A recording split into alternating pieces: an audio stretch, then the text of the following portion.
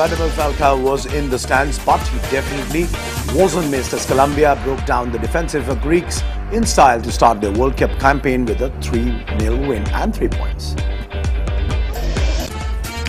Hello and welcome to the beautiful game here on CNN IBN. I am Sanjeev Mukherjee. Yet another experience of Latino heat as Colombia taking full points in their first game. And to talk about not only that, but also the fight between Viva England and Forza Azzurri, as they would love to call it.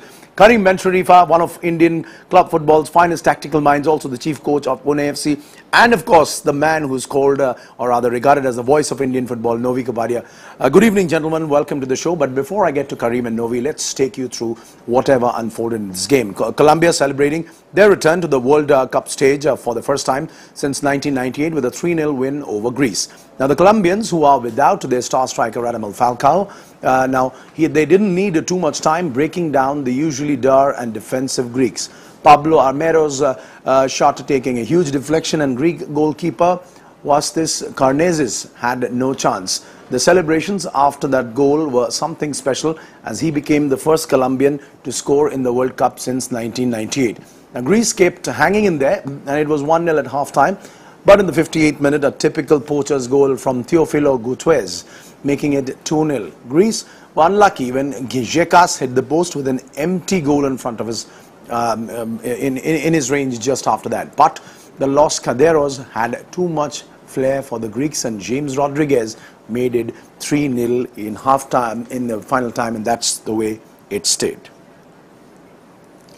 All right, let's take you through how this match unfolded as per the numbers. The statistician's delight, if I could say.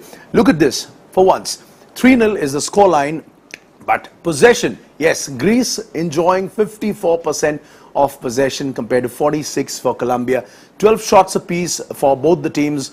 Colombians getting 8 on target, Greece on 7. A little fairly ill-tempered match. 3 yellow cards there, 4 corners there. But what mattered most for both the teams, it seems here, is that none of them could utilize of ball possession.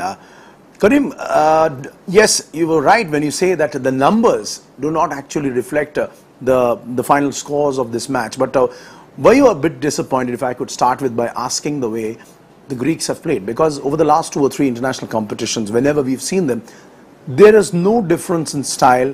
Whenever we see Greece, we always know what to expect from them. Well, the main reason is because Greece was never a team that, or a country that produce technical, skillful players. There is a very clear lack of creativity, especially on the midfield, even up front. Today, if you look at the statistics, they wasn't far away from the game was very balanced. They also create chances, but they couldn't have the players who can make a difference, especially on that final third. And also the fact that Colombia were pressing hard. Good to see Novi Colombians were back. Certainly no Rene Higuita or Carlos Valderrama. But the fact is that they were pressing really hard right from the word go. Yes, they look a little bit unsettled in their defense if properly attacked. But the fact of the matter is they did get the goals which are necessary and important. And of course the 3 points which they pocketed by the end of this game. It's a couple of factors here. I think the early start, afternoon start, 1 o'clock start, massive crowd support that went in favor of Colombia. Second, to their advantage, they showed the greater fire in the belly. There were lots of these flicks. The second goal is an example. At full stretch, the ball was flicked on to Gutierrez, who then banged it into the net. And there was much more desperation, desire for a win. Greece was very predictable. Of course, if that Gekas goal had gone in. And it's becoming a bit of a Greek tragedy, the World Cup. 94, first match, 4-0 loss to Argentina. 2010, 2-0 loss to South Korea. And now a 3-0 loss to Colombia. They're just not getting their script right. It's too defensive, Otto Regel's team.